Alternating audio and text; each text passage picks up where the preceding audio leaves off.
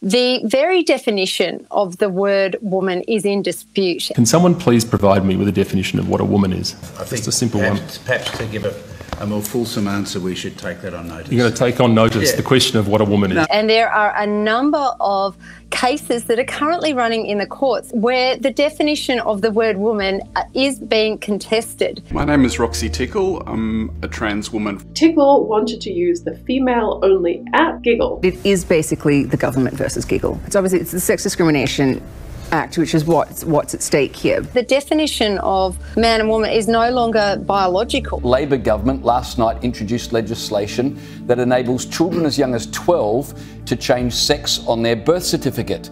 And if mum and dad don't agree, then the child can go to the court. I mean, what we're seeing here is a manipulation of reality. The Woman of the Year award goes to Dylan Mulvaney. A person's self-declared identity is overriding biological sex. You know, we really do need to push back because we are going to start to see some really awful examples where men are going to be coming into sports and really injuring girls or getting into spaces where women are going to be self-excluding, homeless shelters, domestic violence shelters. It's already happening, Alexandra. This is the thing.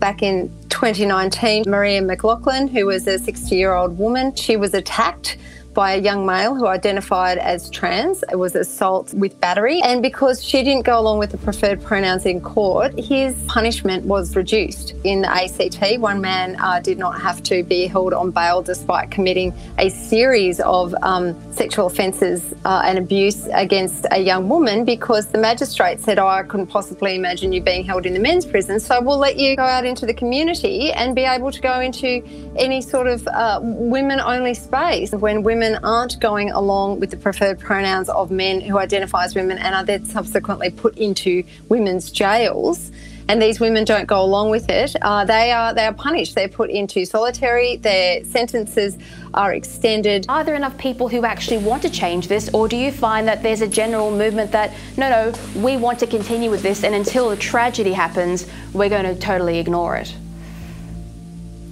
Well, I mean, there have already been tragedies that have happened. There have already been women raped and impregnated in prison. A transgender female impregnating two other biological female inmates.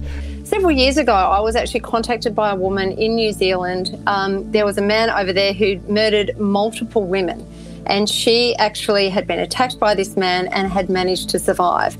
Now, he'd been sent for retrial on 3 separate occasions, and the third time this happened, this man was now identifying as a woman, and she had to refer to her attacker, who, had he succeeded, would have raped and murdered her using female pronouns. You have to take an oath not to lie in court, and then the court turns around and says, except you must lie about this. The legislators who are putting this forward, who might be just listening to the rainbow activists who are saying, yes, this is kind and inclusive, and they're not taking it to its logical conclusion when this is the very issue in dispute.